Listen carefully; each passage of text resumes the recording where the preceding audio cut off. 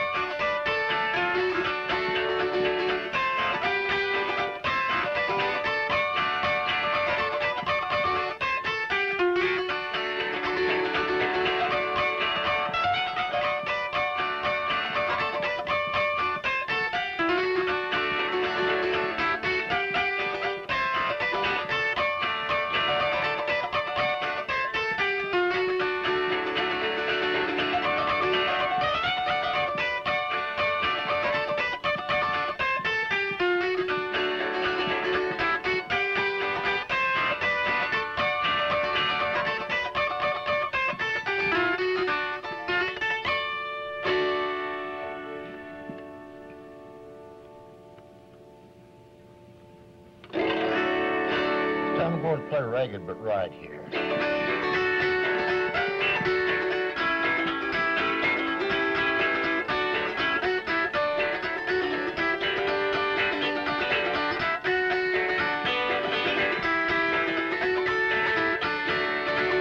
They all come here, say boys, I'm ragged but right. Thief and a gambler, I get drunk every night. Course a quarter, I must pay 3 times a day for my board. Morning in a loafer in this town can afford. Big electric fan to keep me cool while I sleep. Little baby girl play a drowned at his feet. I'm a rambling gambler, but I'll stay now what's right. Stay now, I'm ragged but right.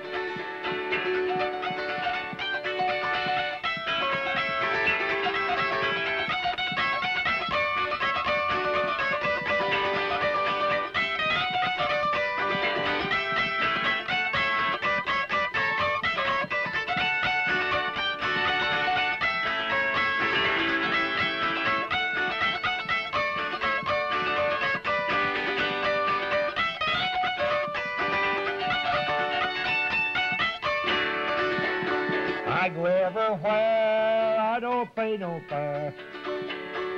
I can ride a freight train most anywhere. If it ain't a lose, I don't have no blues. But I tell you now, I'm ragged but fair. Got me head, say boys, I'm ragged but right. Thief and a gambler, I get drunk every night. Course a quarter, I must pay 3 times a day for my board. Morning in a loafer, and just I can afford. Big electric fan to keep me cool while I sleep.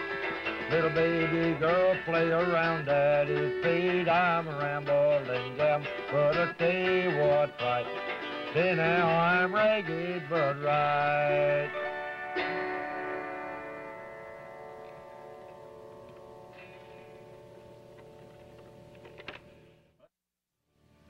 Let's do Arkansas Traveler. Okay. Go ahead, you start.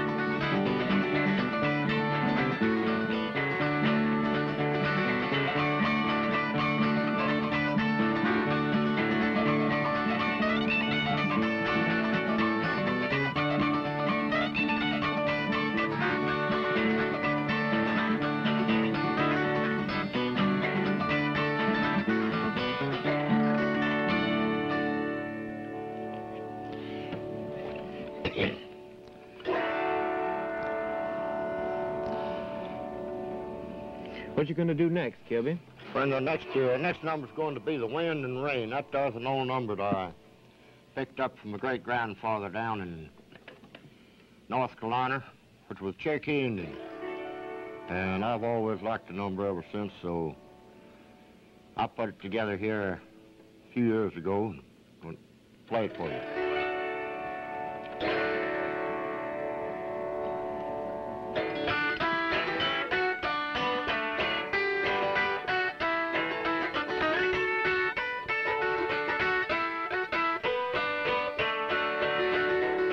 One morning in the month of May, all the wind and rain. Two lovers went a-feasting on a hot summer day, crying a dreadful wind and rain. And he said to the maiden, would you marry me? Oh, the wind and rain. Then my little wife, you'll always be crying a dreadful wind and rain. She said, oh no, that'll never do. Oh, the wind and rain. I love you, but I can't marry you, crying a dreadful wind and rain. Then he knocked her down and he kicked her around. Oh, the wind and rain. Hit her in the head with a battering ram, crying a dreadful wind and rain.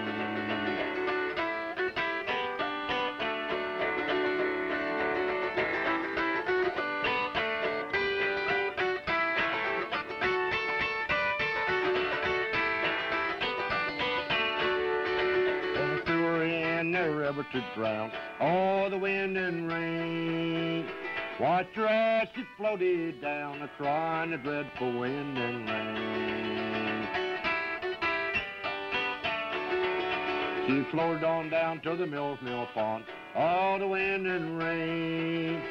Floated on down to the mill pond, crying a dreadful wind and rain. The miller fished out with a long fishing line. Oh, the wind and rain. Miller fished out with a long fishing line, crying a dreadful wind and rain. And he made fiddle fags of a little finger bone. Oh, the wind and rain. Made fiddle fags of a little finger bone, crying a dreadful wind and rain. Then he made a fiddle bow of a long curly hair. Oh, the wind and rain. Made a fiddle bow of a long curly hair, crying a dreadful wind and rain. Now the only tune that fiddle would play was Oh, the wind and rain. Only tune that fiddle would play was crying a dreadful wind and rain.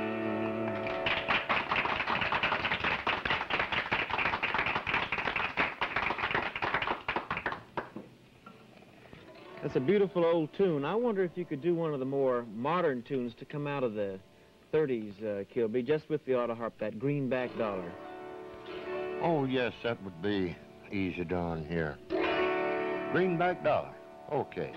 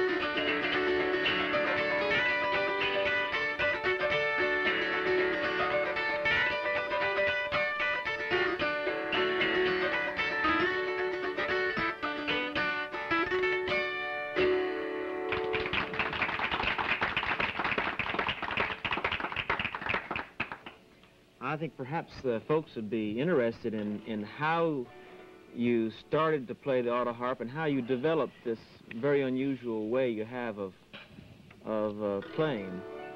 Well, yes, I suppose it would. That you know, when I started off, I was very young, only 4 years old, and couldn't hold the harp up. Well, I couldn't, so I laid it down on the floor. But I'll not lay this one down. I'll just hold it up here just like this.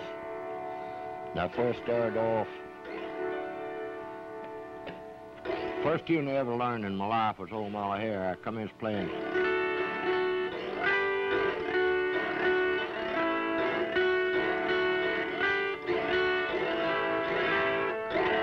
And I got a little better.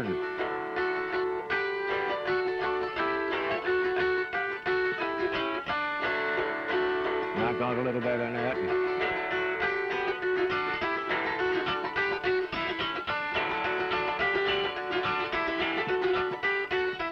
And here's the way I play it now.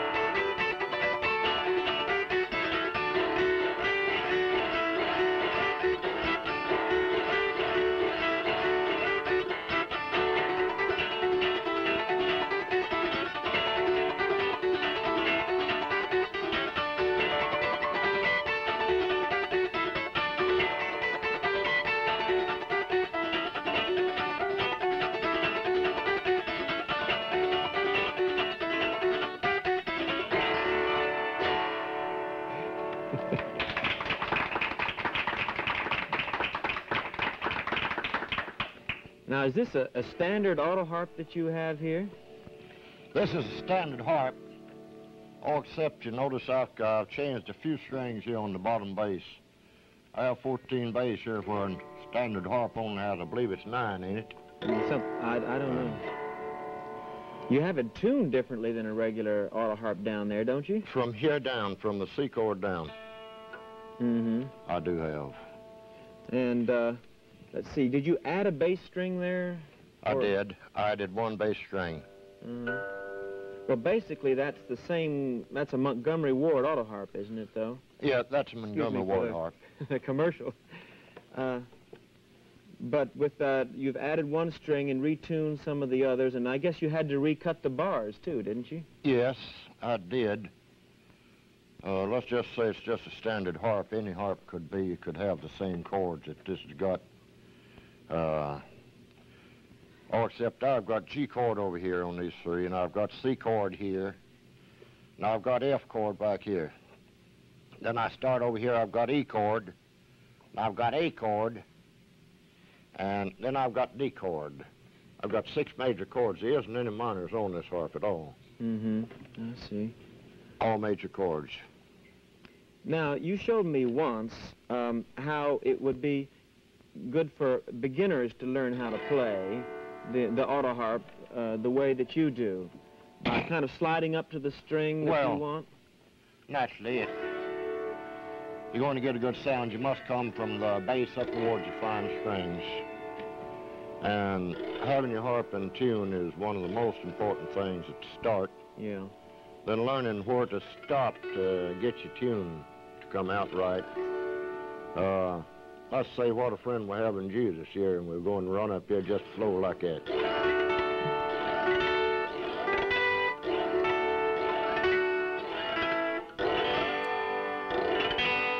You got to find where to stop.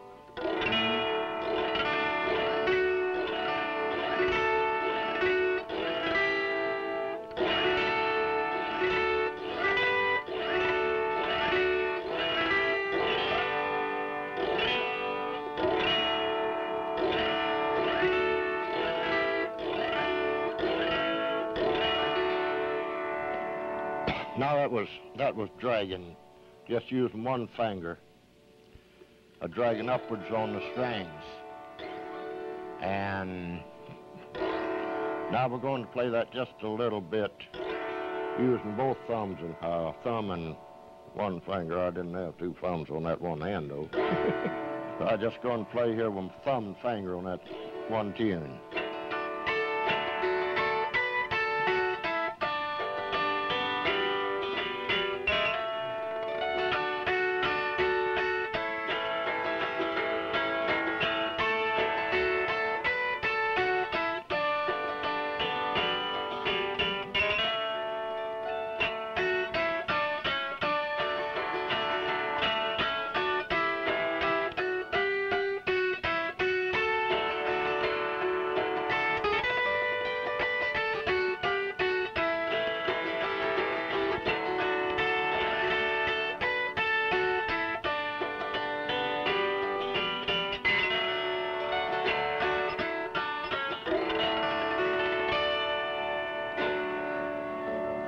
Now, the thing that you've got that's most unusual, as far as I, can see, is the fact that you play left-handed and can drag up and get those drag notes. Could you show the folks what the drag note is that you get that makes that sound? Well, that's right. I have one little advantage on right-handed people, because a right-handed person has got to do the same with their thumb that I do with my finger, and your thumb's not hard as quick as your finger is.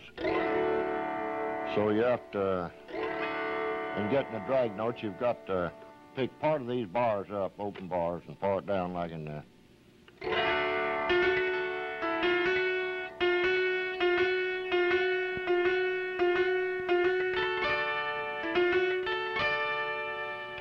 That there is where I originated the drag note from, is from open bar and picking the string and then noting the bar before you get to the next string.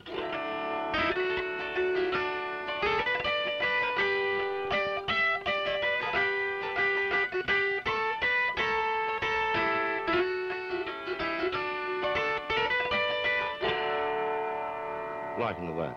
And then occasionally I see that you go, it seems to me that you're going back with your finger too. You're getting back down also with it. Well, I've got to get back down there, but maybe the pick might touch just a little once in a while. It looks like it's worn there. I don't make no habit of making a sound with that pick going back down.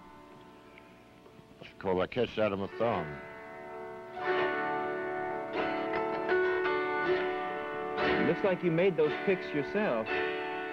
Yes, I made those picks. What if you could hold them up so the camera could see real close? You can't buy a pick of this sort. They must be made. I've got some here in my pocket someplace. If I can find one to show better on the camera. Well, maybe I ain't. Maybe I threw it away.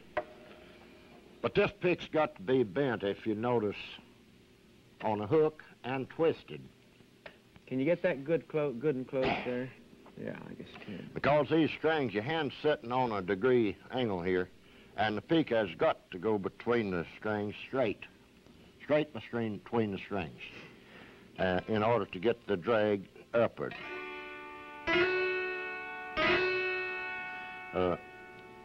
Otherwise, the straight pick will slip off and it won't work right.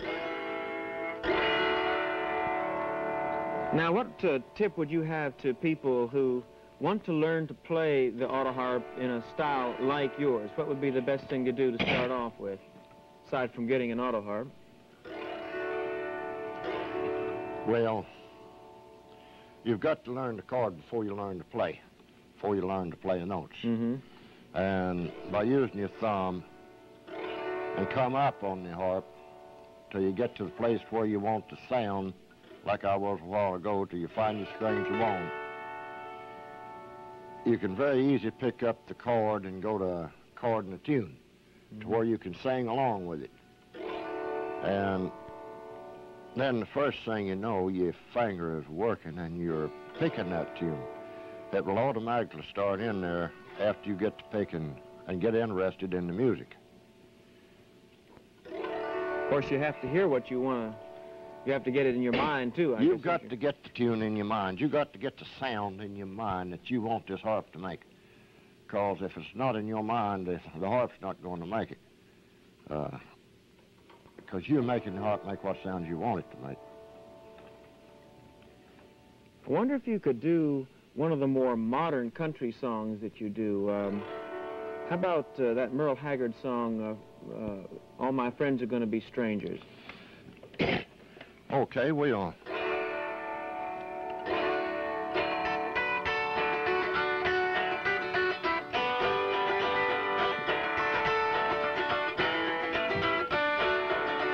From now on, all my friends are going to be strangers. I'm all through ever trust anyone. Only thing I can count on now's a finger. I was a fool believing in you, and now you're gone. Oh, the love you said could be mine forever, I would have bet my bottom dollar on. But it's your turn now to be a short forever. Just once turned my back and now you're gone. From now on, all my friends are going to be strangers. I'm all through ever trust anyone. Only thing I can count on now's a finger. Was a fool believing in you and now you're gone.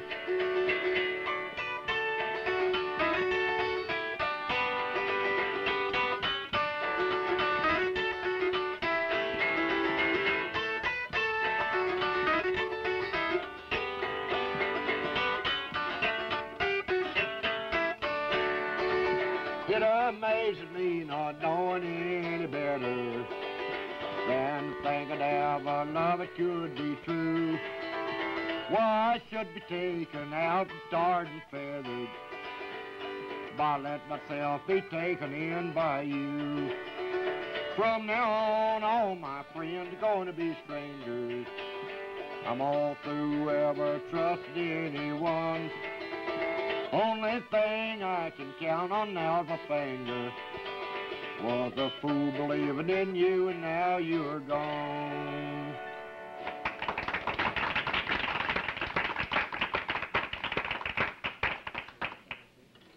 There's a beautiful religious tune that you do, I Will Arise. I wonder if you could pick that. Maybe you can remember a chorus of it. Well, I can pick it for you, Mike, but I don't know where I'd remember much of it or not. I Will Arise. That there's an old-time tune I got out of a book I never have found, but one book had it in there since I become any size. Daddy used to sing it when I was small, 5 or 6 years old. Long time I learned to pick the Autoharp.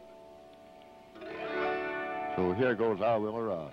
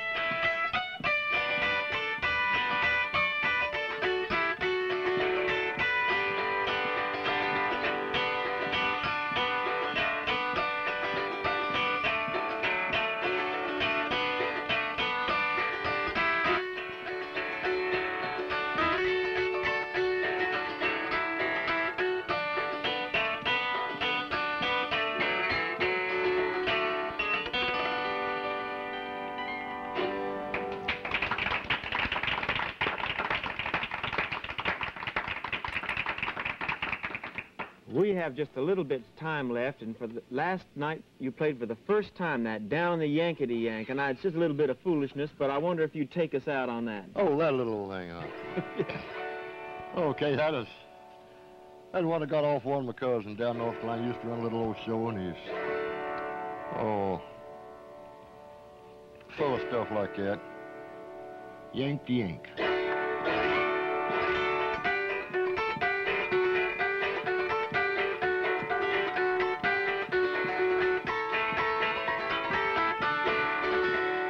Way down yonder in the Yank, and the bullfrog jumped from bank to bank, and the cannonball come by my head, and the thought to my soul, it'd kill me dead. I don't like the cannonballs.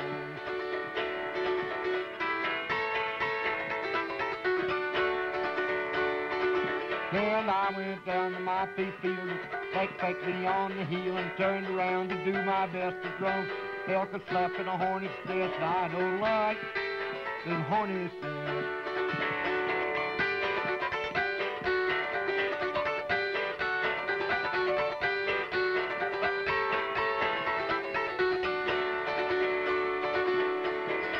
I went down to my peep patch, see if my old hen had hatched. She had hatched a little one, taking on their tambourine.